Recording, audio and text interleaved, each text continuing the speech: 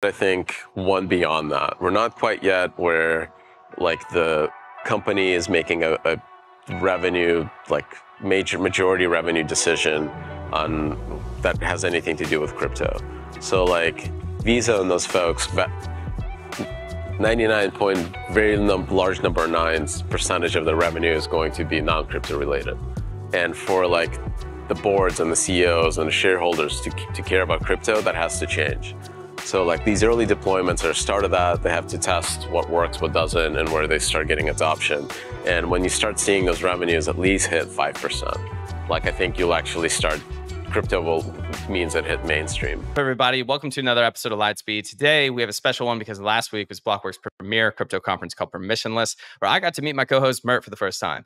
No surprise, we got along in person too, but what is a surprise is the guy is yoked. I think he used to be a professional bodybuilder. He's going to have to tell that story on another episode. We had a lot of fun, met a lot of different Solana builders, including Drift, Drip, and Jito. What was cool is last year, didn't see a whole lot of Solana builders, but this year you can see the narrative changing for Solana, not only on crypto Twitter, but also in person at these conferences. During the conference, Anatoly and Mert had a discussion on the state of Solana. They talked about Firedancer, and Anatoly gave his 5-year plan for Solana. It was the best discussion of the conference, in my opinion. So that'll start playing in the next few seconds. And on Thursday, we're dropping an episode with Ryan Wyatt, who is from YouTube, where he led gaming for 8 years before jumping into Web3 at Polygon Labs. And now he's an advisor at Polygon and he's investing on the side. It's a really fun conversation. So tune in on that for Thursday. All right, let's get to the show. This episode is brought to you by Jito. Jito is the easiest way to start earning MEV rewards on Solana through liquid staking. Get your SOL, stake it with Jito, and get instant access to liquidity through their liquid staking token, Jito SOL. Get started today at jito.network/staking.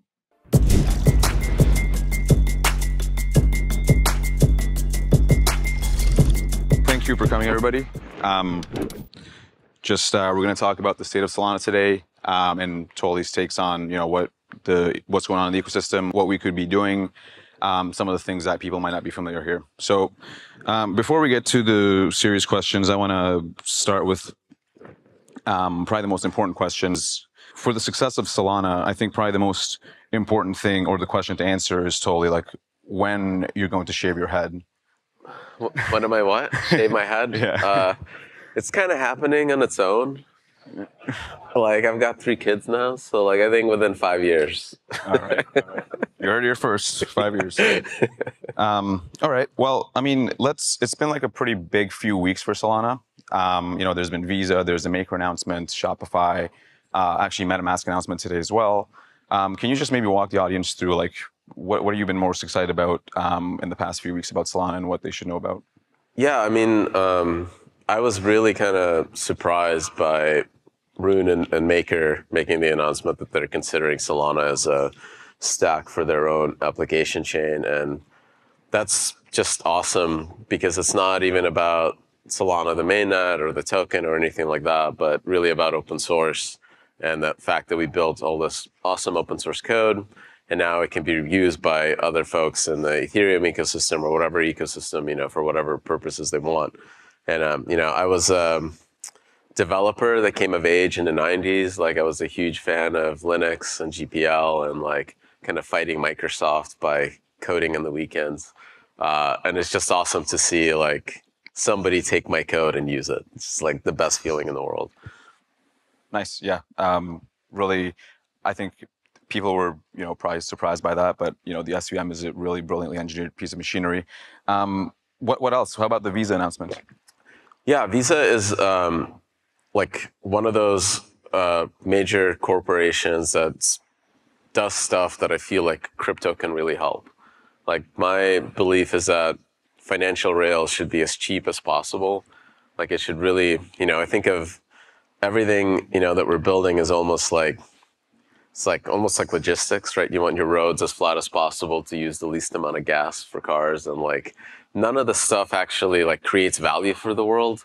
If it's inefficient or there's delays, it adds a tax, and to the real value creators. Like it adds a cost to consumers. It slows the innovation and everything down. And I'm hoping that as I imagine the world 100 years in the future, that like all of finance runs on open source, trust minimized compute financial rails, and those rails are as cheap as possible because that would minimize the amount of value that it's extracting from the rest of the world. And then you end up with just value creators, like a company like Visa that manages fraud and risk and all this other stuff. That's actual value creation. This is where this should be making money. And the fact that you have crypto rails that are open source and like easily programmable and easy for them to leverage and now cheap and fast, I think is like kind of, I hate the word convergence, but it's the convergence of everything coming together, and I'm pretty excited about it. I think like everyone that I talk to and myself personally really thinks that stablecoins have been like the killer app, right, that crypto has discovered over the last 6 years, and I want to see them, in the hands of 1 billion people. What is the like Visa integration? So that's maybe a higher level, but what does like specifically the integration look like? I think it's something to do with cross-border transactions, right? Yeah, these are cross-border transactions, so they're using USDC to settle those. The alternatives for cross-border transactions are, beyond my understanding of finance, requires like many bank transfers and a lot of risk and managing that risk between all the counterparties. And with something like USDC on Solana, it takes 400 milliseconds to do that transfer, and you got settlement guarantees and everything else. So I think there's obvious win there for financial infra there. Yeah. So we were talking about value capture, or like the fees should be low on the kind of, so that people can just permissionlessly build stuff on top of it. There's probably like two schools of thoughts on this in the crypto world right now, which is either the fees should be as low as possible, or maybe the L1 should be more focused on value capture, and then the L2s can kind of do the low fees. How do you think about that, and how like Solana approaches it? Yeah, this like first of all, if crypto survives because there's a L1 like Ethereum that's able to use like its dynamic base fee adjustment and gas metering to maximize returns and actually have a sustainable ecosystem because of that, and that's the only thing that works, it's a miracle, right? Like that would still be a miracle, because I think it's just really, really hard to build systems that are going to survive forever. I just have bigger ambitions than that. Like I want like a global, like giant state machine that runs many different applications all in one shared system, all with one like atomic settlement guarantees as fast as possible and as cheap as possible. This is, like I spent all my career doing performance optimization. So like this is what like gets me excited, So I feel like in that environment, in a shared environment where you have many applications that have as many resources as we could possibly provide, physics, if physics allow, it has to be as cheap as possible. And I think the way that it accrues value is from the long tail of all these applications in aggregate generating fees. But in my mind, there's no reason why an application isn't the thing that generates the most revenue, right, and generates the most fees. Mm-hmm. The infrastructure layer in that environment should be as cheap as possible and extract the least amount of value. So I want to talk a bit more about fees. One thing that Solana has that is pretty cool, and maybe most people don't know about it, is local fee markets.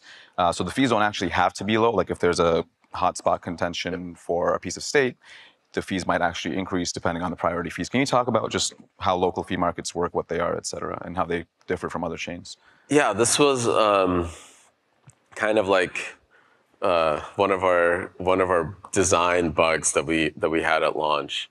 And it's kind of funny that like when we launched, we had a mechanism that's not that much different from 1559. Basically, when we built the system, we kind of estimated that the vast majority of transactions are going to use less compute than it takes to verify a signature. So you can actually very cheaply meter the system by charging per signature, per cryptographic signature in a transaction. And if the capacity of the network drops by 50%, you double fees, and you do that every time, and you kind of get this exponential increase for fees, and eventually, the attacker or whatever back off. And that works great until you get DeFi and NFTs in the same system. Because what happens is you have an NFT mint, it's the coolest monkey pictures you've ever seen, and users figure out how to build bot farms that generate insurmountable amounts of traffic. Literally, they submit. We had a validator that saw about 100 gigabits worth of traffic being submitted to the network. And all of these transactions are all hitting the same spot. And the majority of the work is not done in the layer 1 processing engine. It's not done in the smart contracts at all. It doesn't even matter how many transactions land. You're spending all your resources just filtering through this data. And this is a very kind of old school, embarrassingly obvious problem in retrospect. It's a database hotspot problem. You have everyone that wants the exact same state. They will submit as much traffic as they possibly can for that state. And you have to figure out how to split that traffic into stuff that's valid and stuff that's no longer valid. And that took, it took us very quickly to identify the problem, but layer 1 blockchains are very hard to develop for. It's a system that you're really terrified of breaking. So rollout and everything else happened last year in pieces. And the kind of solution we came up with is very unique because of how Solana's C-level virtual machine works. Each transaction actually tells the network what state it's going to read and write. And at the scheduling and kind of like bandwidth filtering level, we're able to separate transactions that want to do the hot NFT mint from the ones that want to do a liquidation, from the ones that want to do payments, and kind of fill up the block in buckets. So you take like the highest priority NFT mints because they're the ones that are paying the highest fees. But as soon as that bucket fills up, you can stop looking at NFT transactions altogether and you just drop them very quickly. And then you move on to the next highest priority thing that could be happening on the chain. Maybe that's an NFT mint or a liquidation, and you fill that bucket up, and eventually you actually fill up the block. And this localization isolates hotspots. You can never get rid of hotspots. It doesn't matter if you have a magical zero-knowledge singularity-based VM that does everything instantly. It doesn't matter if you have a layer 2 or whatever. If you have a hotspot that everyone wants to access, it's like, imagine everyone in this room wanted to flip a light switch in this room. You would all rush to the light switch. Doesn't matter how fast you can flip that light switch even, right? That part doesn't matter because there's one person that's going to flip it first and everyone's competing to be that first person. And making sure that there's prioritization to get there is kind of like the tricky part. So all that work that we did, we actually saw it battle tested a couple of months ago. If folks remember the Mad Lads NFT mint, it was one of the biggest mints of the year. Like the volumes on it exceeded even volumes for all NFTs for about a week.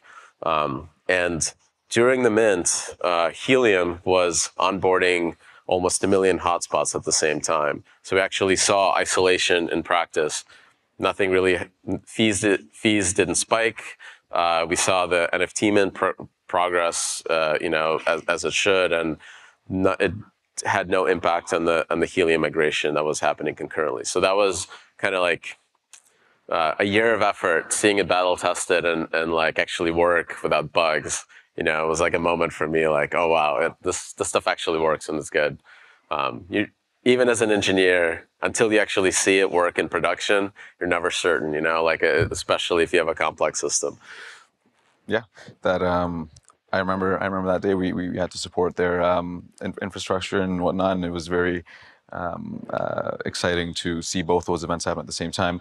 But that actually ties in. So local fee markets is just one of the improvements. There's also QUIC and then QoS based on stake weight. Can you maybe talk briefly about those as well? Yeah, those other components are there to make sure that they're part of the implementation package, kind of local fee markets.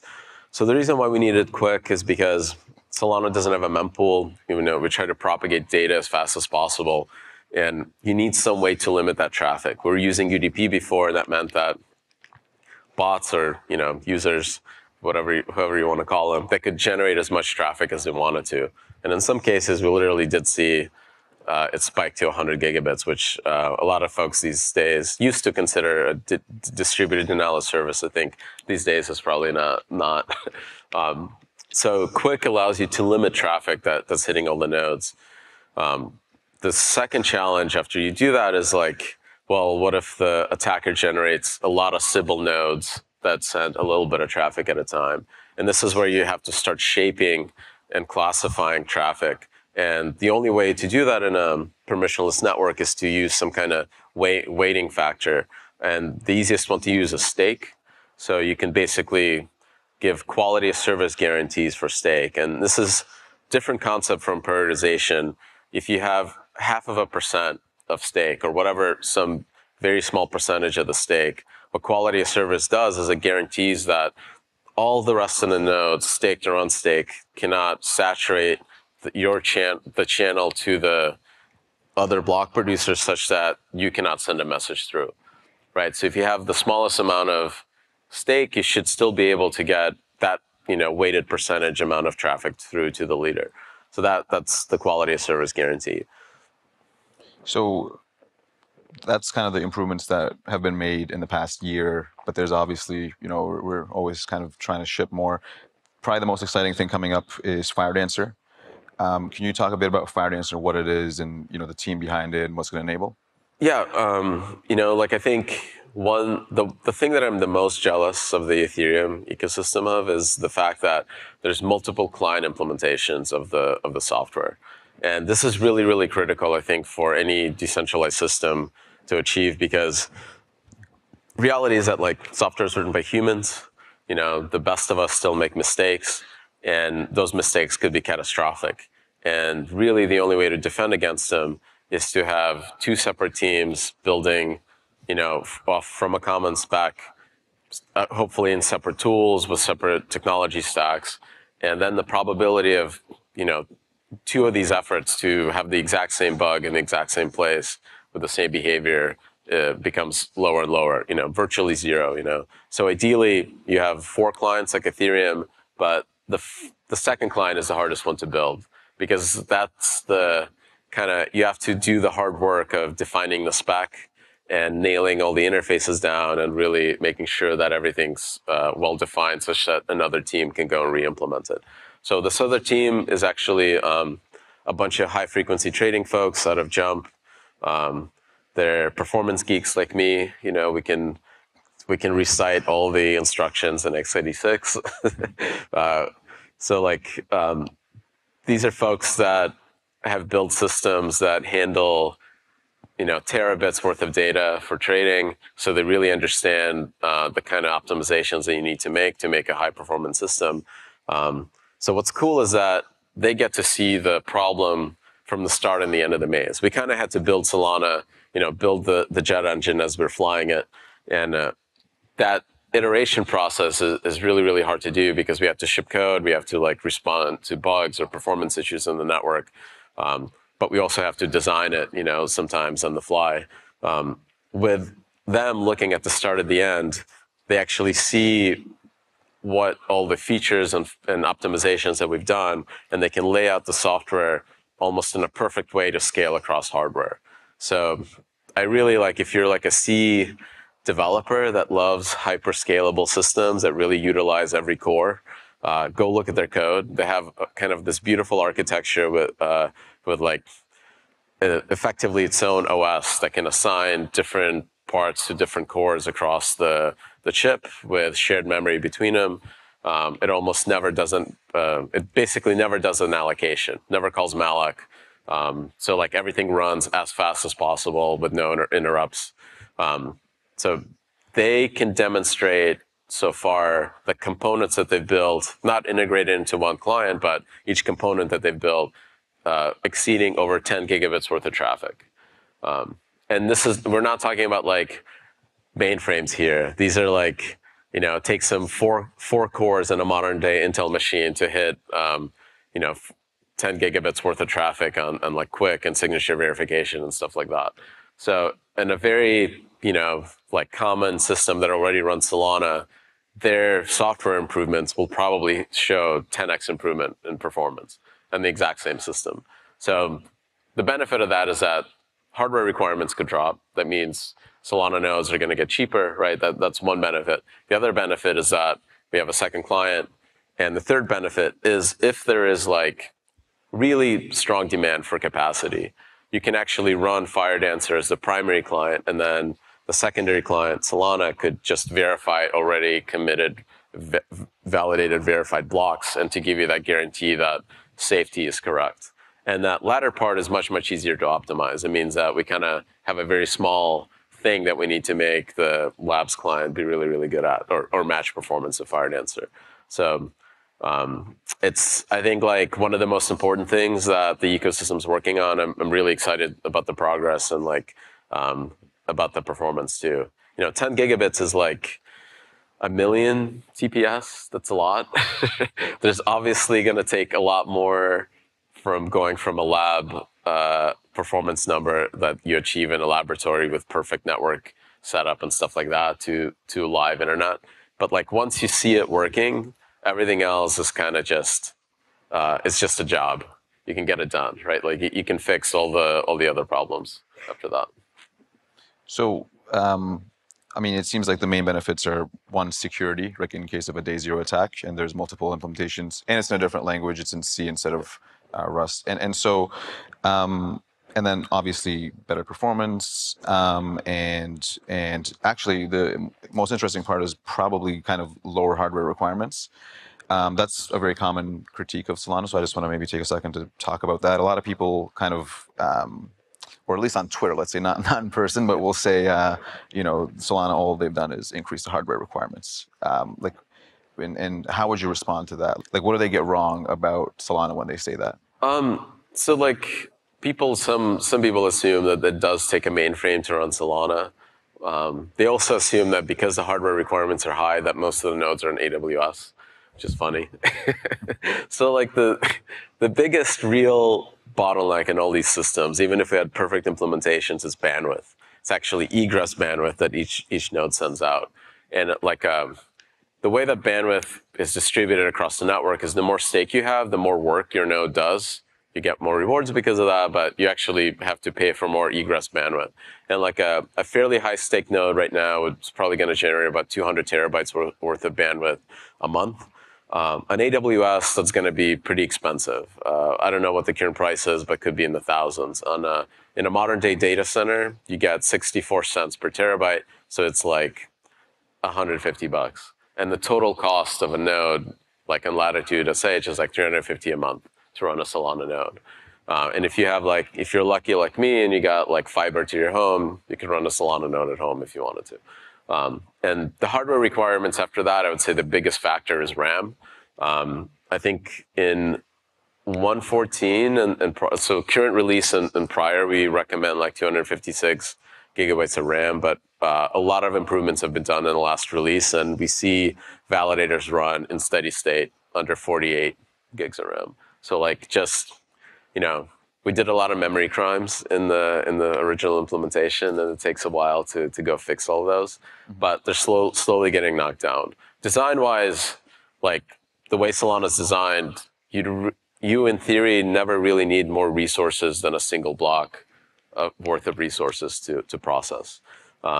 That's a big theoretical limit because there's a lot of other stuff that happens when you're dealing with forks and snapshot generation and stuff like that. That's really tricky to fit in a very small amount of RAM. But for like pure verification, you might be able to get under there. Cool. So we've talked a lot about the infrastructure aspect of Solana. Let's now talk about apps and the things being built on top of Solana. So obviously Visa just a very interesting announcement, very exciting. So Solana seems to be maybe emerging as kind of a payments hub as well. What are you most excited about? Like which of these verticals? Can you talk maybe a bit more about payments? Teams like TipLink, Otter, Solana Pay, Shopify integration, et cetera. Yeah, I mean, there's like kind of like crypto's still in its kind of nascent days, I would say. Like when I worked at a big company like Qualcomm, there were like innovation teams that were always trying to go build stuff out. And I would say we're like a little bit, I think, one beyond that. We're not quite yet where like the company is making a revenue, like majority revenue decision on that has anything to do with crypto. So like Visa and those folks, 99 point very large number of nines percentage of their revenue is going to be non-crypto related. And for like the boards and the CEOs and the shareholders to care about crypto, that has to change. So like these early deployments are a start of that. They have to test what works, what doesn't, and where they start getting adoption. And when you start seeing those revenues at least hit 5%, like I think you'll actually start, means it hit mainstream. So we need to get there. And I'm really excited about these early starts because they're coming from relevant companies. Like payments is an obvious use case where crypto should shine, and like Visa is like one of the best companies to go execute on that. And what's cool is they're just leveraging USDC. It already works. It's already a great digital dollar, so they don't have to build everything from scratch. And like they can go fast to the consumer and actually see where they're seeing traction. So that to me is pretty exciting. And like from that kind of like bigger companies like Circle and like Visa that generate these bigger infra things, you have a whole long tail of startups like TipLink, Otter, and like Code that build awesome, great payments apps that, you know, folks can use and like start using every day. But we still haven't seen like, you know, like 4 years ago, I was talking to folks like, okay, the Venmo of crypto is right around the corner. We still haven't seen that breakout application, but you know, we're going to keep grinding until it happens. One thing that, so I maybe have a slightly different take on this. Actually, I think my favorite application in crypto so far, just ever, is Helium and these deepen networks and how they kind of allow permissionless P2P networks, but also tie in crypto with the physical world. And obviously, Helium migrated to Solana from just their own blockchain. Render's doing the same thing, and we have teams like HiveMapper also doing decentralized mapping. Can you maybe talk a bit more about like Deepin and like how Solana enables Deepin efficiently? Yeah, Deepin is these like decentralized physical infrastructure networks, and these are really, really cool because they are like, I think, a perfect application of using like crypto economics to incentivize rollout of complex physical infrastructure in the real world. The Helium is like the easiest one to explain. So they launched a MVNO, which is a virtual mobile carrier. It's kind of like, you know, a business where you borrow bandwidth and coverage from another company like T-Mobile, and then you can sell your own plans.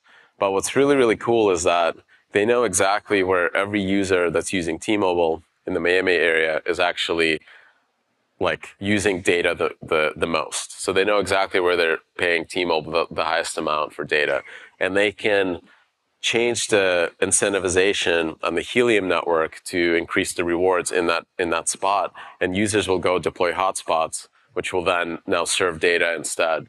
So it kind of is like the perfect way to use crypto.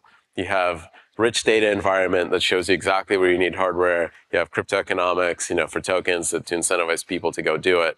And you don't have to own any of the hardware or any of the logistics to go figure out, where do I stick this like 5G cellular antenna?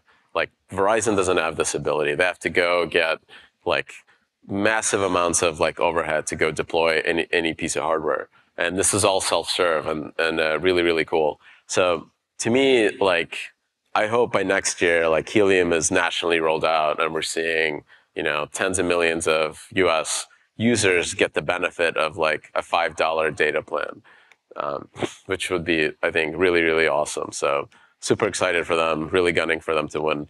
HiveMapper is another example that's really, really clever.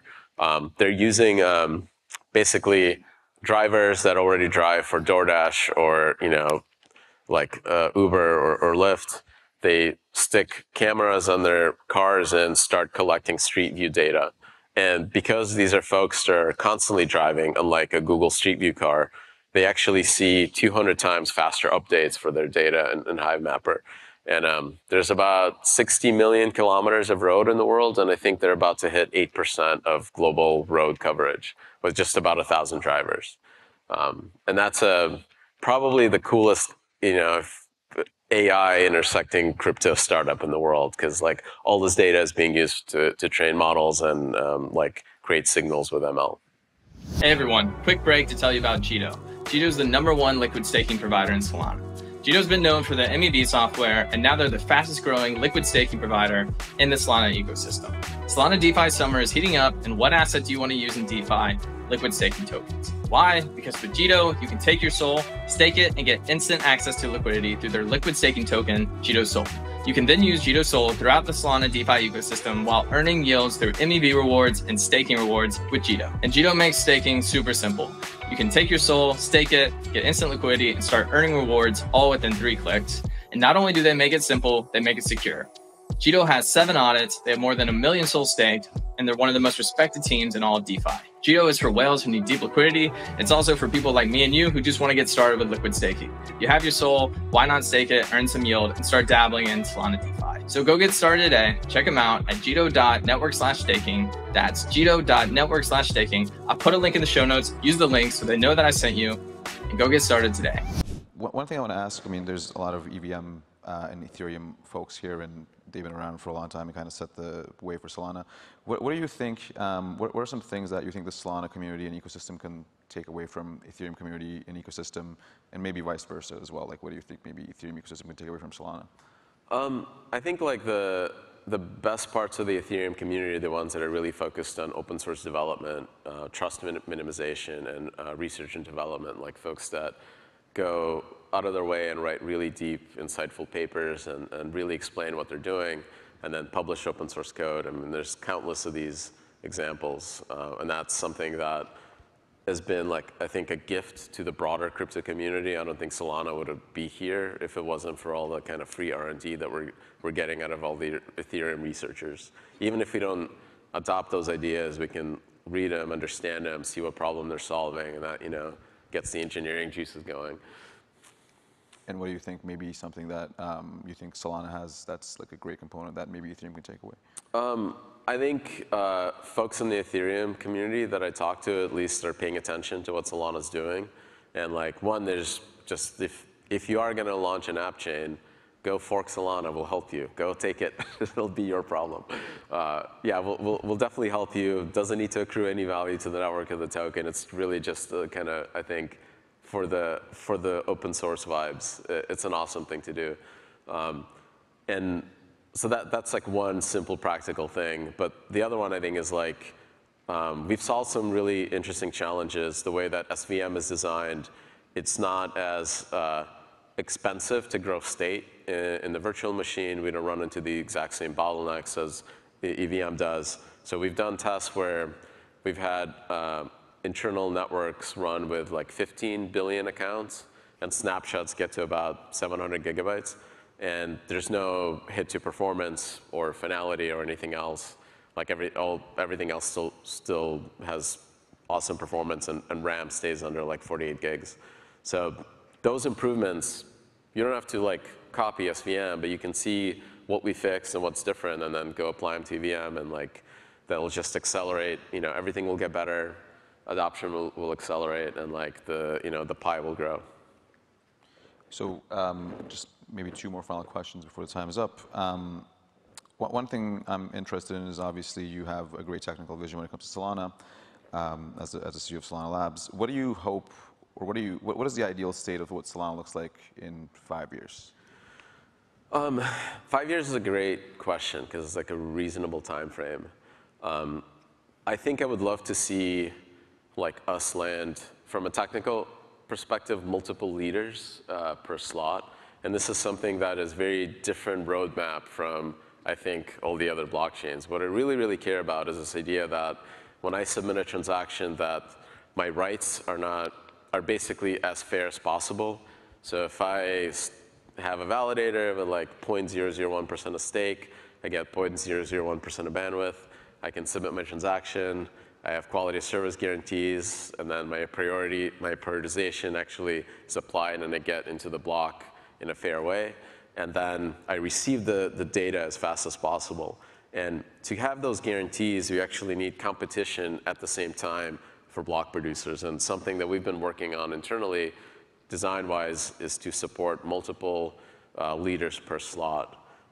This is kind of a, you can probably do this in other systems, but it's much easier to do with proof of history. So like, It's kind of a unique Solana thing, and it's almost like going from TDMA to CDMA. It's kind of funny, I'm a radio nerd. So like it's cool to see like kind of those analogies now happen in what I'm working on now in crypto. But if you have multiple block producers, it means that me as a client, I can send to the geographically closest one. And this is really, really important because the ultimate end state of Solana is you have this massively synchronized as fast as possible, as fast as physics allow state machine. If I am in Singapore and some like crazy market event happens that's going to move, change everything about the world's finance, that news has to travel speed of light through fiber to a Bloomberg terminal in New York. At the same time, I want a state transition, that transaction, to go from Singapore to the closest block producer. And if there's more of them, randomly you'll get geographically closer. Because as soon as it hits that block producer and starts propagating around the world, it's now moving at the same speed as the news. So by the time that Bloomberg terminal guy looks at the prices on New York Stock Exchange or a market like Phoenix on Solana, that they're exactly the same. There's no arbitrage. It means that a bunch of volunteers running open source software on like random hardware around the world can actually get price discovery and like information, sync to be as good as these major exchanges. And I think that's a huge win for finance, a huge win for the entire space. And this is kind of what I've been working on. It's my dream. All right. So we need multiple leaders per slot is kind of like the big engineering challenge I think that I'd love to solve in the next 5 years. Hopefully in the next year, but like we'll give it some slack. All right. So final question is, what do you Solana is probably one of the most misunderstood ecosystems, I would say, in the past year, maybe year and a half. What do you think is like one thing that you hope people would take away from Solana just after leaving this conference? It's just a bunch of open source software, so you don't have to fear it. There's a hackathon happening right now, so if you want to build your first Solana app, just go join the hackathon. There's like a good energy of people that will all help each other, so it's kind of the easiest time to start because you can get help quickly. You can get all the docs for setting up a Helium read APIs for your app are all available, so go do it. All right. Well, thank you for listening, everybody, and thank you totally for your thoughts. Awesome. Thank you.